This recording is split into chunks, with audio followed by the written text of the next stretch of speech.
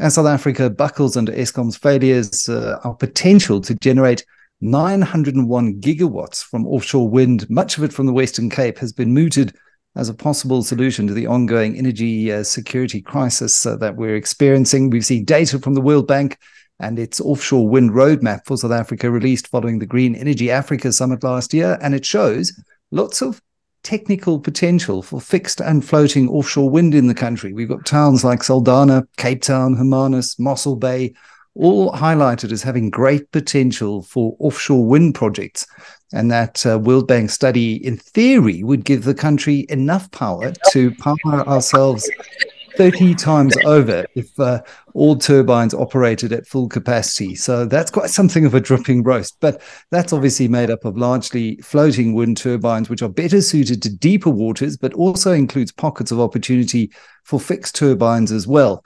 The thing is, offshore wind farms are costlier to build than onshore ones, but they do tend to operate at significantly higher capacity factors, often well above 50%, meaning that they can deliver more electricity every year. We've seen big growth over in Europe, and the International Energy Agency expecting global annual offshore to reach 30 gigawatts by 2027. Now, if we are to develop an offshore wind industry, it could be an opportunity clearly for local industrialization, but there are still many challenges to overcome. So before we leap into the ocean to solve our energy crisis, we thought it best to gather the experts around the table to talk about what the costs are, operational, regulatory challenges, and the potential opportunities that you need to know about. And that's what we're going to try and address during the course of this webinar on offshore wind. Is it just hot air, or is there something more there? If we take a step back and we think about onshore wind, the attendees on this call, on this webinar, will know very well we deal with land leases, and Jill's going to get into the technical aspects of that later. But the first question people say to me, well, how do we lease the sea? We're very fortunate to think about this in a number of ways. We've got what James mentioned as offshore wind, but with fixed or floating. And I think if we think about the most difficult first, this floating infrastructure, it is going to involve incredible legal hoops to jump through. But those are not legal hoops that we haven't all thought about before. So yes, it's complicated, but I think we need to think about ourselves as having solved some of these problems.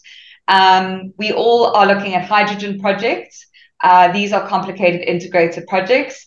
They involve complicated environmental considerations, complicated leasing infrastructure, and they're definitely look at an integrated and a non-integrated structure. We also have done offshore oil and gas projects, and those also similarly involve a floating oil rig, and the same considerations apply. We've also done CCOM and telecommunications cables, and so when James talks about floating substations and we all have our minds boggle, we've solved those problems too because we've done undersea cables. So it is complicated from a legal regulatory landscape, but these are problems that we have navigated and would be able to navigate if we looked at offshore wind, especially in the floating sense. The one other legal and regulatory consideration is, well, who's going to procure this? Who is going to actually say, I want to do an offshore wind project? Those of us that come from the government renewables program automatically think, well, you mentioned how many million gigawatts we can solve the problems, South Africa's problems with this. Is it going to be government and Eskom?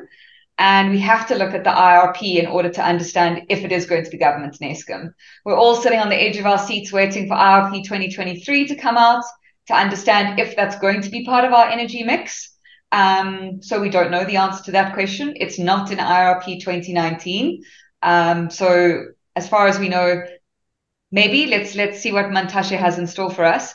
But the other option is a bilateral arrangement.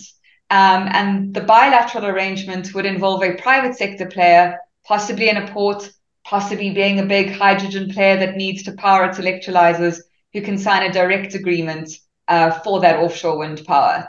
And that starts to sound really interesting because we move from the realm of the possible into the realm of the doable. So I think we need to be a little bit more pointed about who is going to buy the sort of energy. And when we start to talk about potential hydrogen offtake, that suddenly starts sounding interesting and viable.